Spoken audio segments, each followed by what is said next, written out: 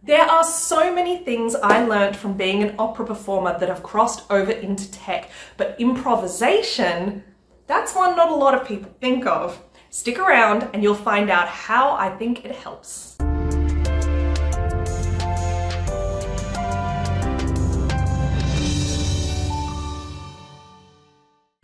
Hello lovely followers and subscribers. I am coming to you from yet another different location. I hope you enjoy the change up.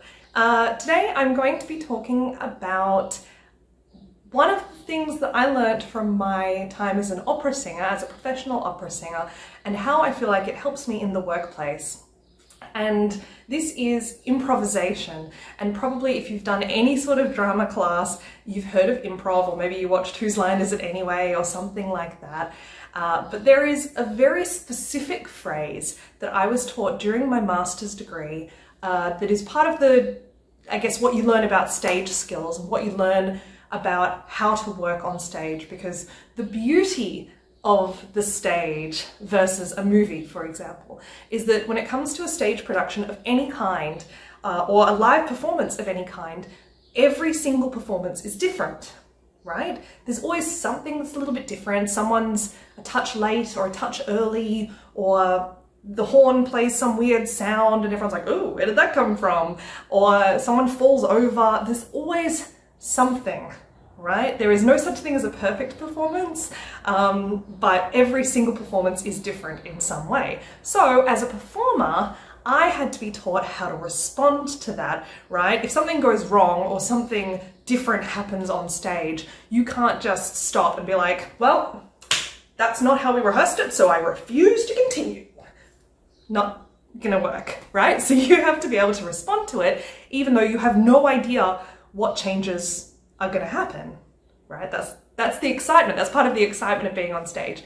Anyway, let's bring this full circle and talk about how I think this helps programming, and specifically how I feel like it helps junior developers, but also seniors, right? And that is this core phrase I was taught, which is, "Let's try it," right? And now this comes into a broader concept in improv, which is called accepting the offer. Now, the offer on a stage is when someone, let's say I do this and I say, "Here, have an apple."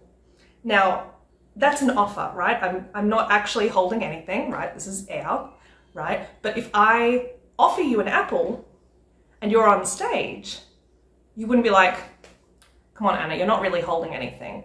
Bow, blocking the offer. That is a big old no-go when it comes to stage performance. Instead, you'll be like, "Oh wow, thanks for the apple. Oh, so great.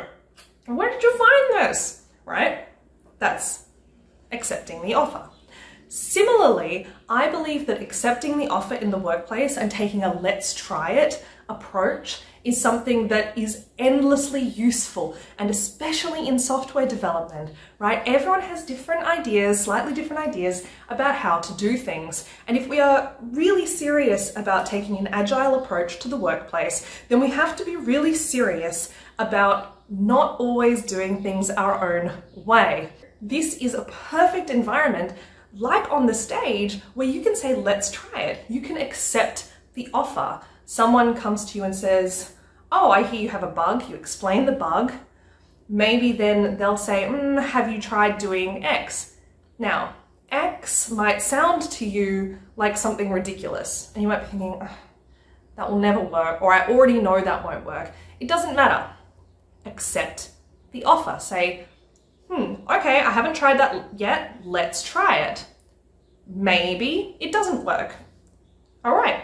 So what? Now you know something. You've ticked something off the list, and you can, the next time you're trying to solve this bug, you can say, "Nope, I've already tried that. Next."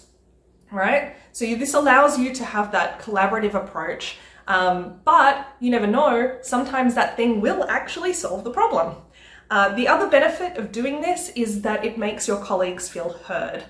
One of the things that has shocked me coming into the tech world is how much this matters, and how much these social skills matter. And when you accept the offer from someone, that means that they feel heard, they feel appreciated, and they feel useful. Even if it doesn't work out, who cares? You've still, as I said, ticked one thing off the list of things you can try to solve your bug or to fix your ticket. So that is how this whole idea of improvisation, accepting the offer and taking a let's try it approach can be useful in the workplace. I highly encourage you to try it. Yeah, accept this offer sometime this week. Maybe when someone says something and your instinct is to say no straight away, instead of saying no, take a moment and go, you know what? Let's try it and just see what happens. Worst case, you lose a little bit of time and someone feels a little bit more appreciated. Best case, you end up learning something new or solving your ticket. So that's great for everyone. So that's my pro tip from the stage in terms of how to help move both your technical skills and your social skills in the workplace forward. I hope you found it useful, and I look forward to seeing you next time. Bye.